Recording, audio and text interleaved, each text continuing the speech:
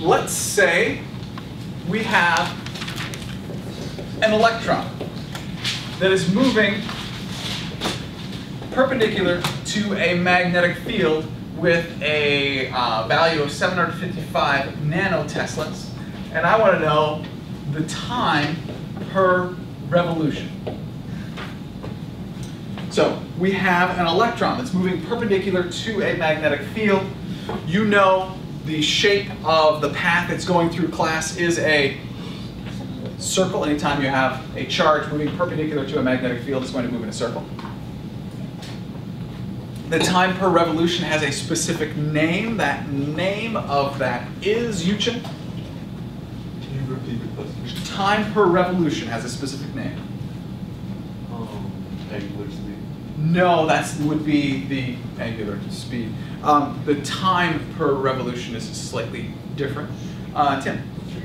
It is also not the frequency, although it is highly related to the frequency.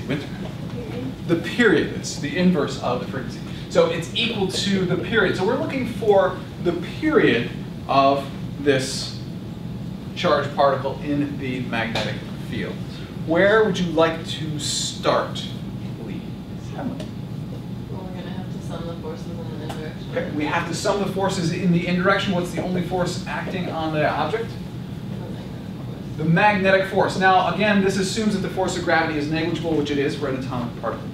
So this is equal to, keep going, Ellen. Mass times centripetal acceleration. Mass times centripetal acceleration. Pick it up from here, please, Beth. So force of magnet is equal to mass times, is it angular speed squared over radius? Class? No.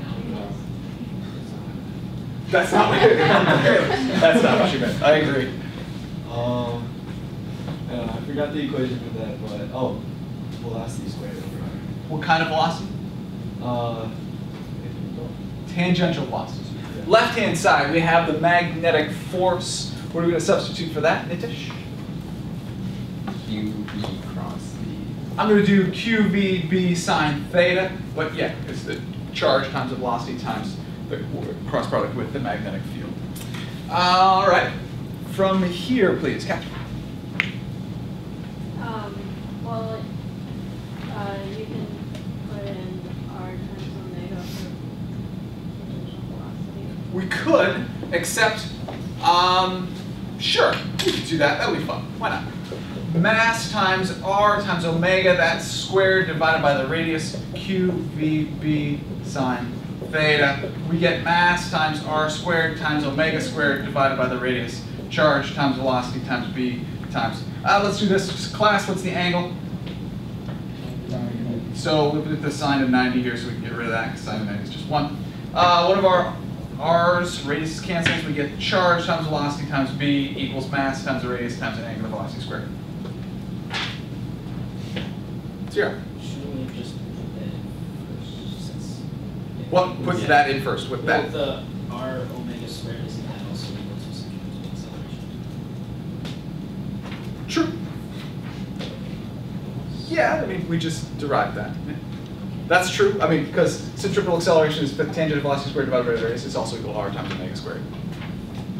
I'm only doing what Kevin's doing. Okay. Potter. Can we go back and cross out the velocities on the side? Are you saying that we shouldn't have done what Kevin said? Well, The truth is, we could do what Catherine's suggesting, but the problem is here, we now have velocity and angular velocity in the same equation, right? So we're going to have to figure out how to deal with that. It's actually easier to deal with that right up here by getting rid of one of the velocities and saying class. Everybody brought velocity to the party. Everyone brought velocity to the party.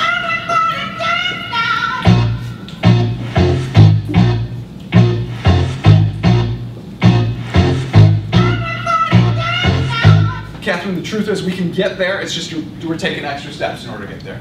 I don't know what we're solving for. I don't know. So we have a relationship here. Unfortunately, I don't see period anywhere in there. Travis? Well, tangential velocity is omega r.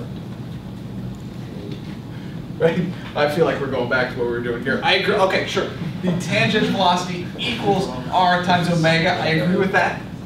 Okay. And then omega is equal to change in theta over time. The key here is that we need angular velocity is equal to change in theta over change in time. And what are we going to do with that? Gary.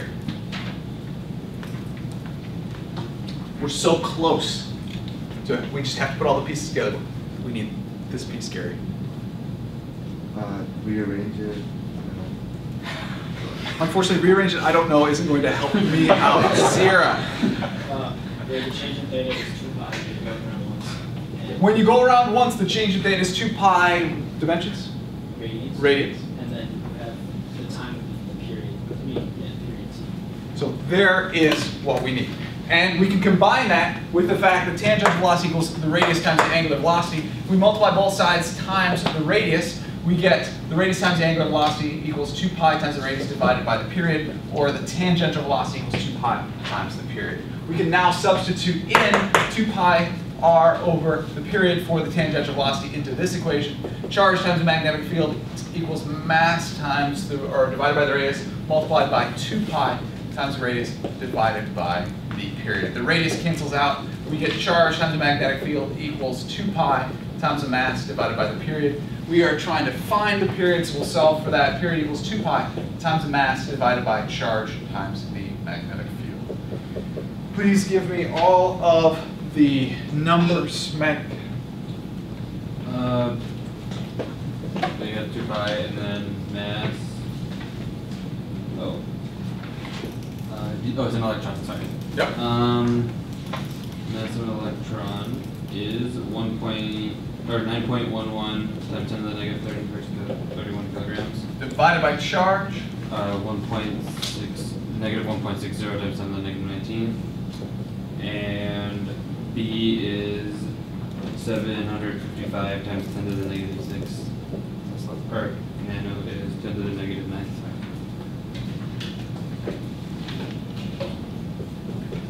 We get a number, and that number is?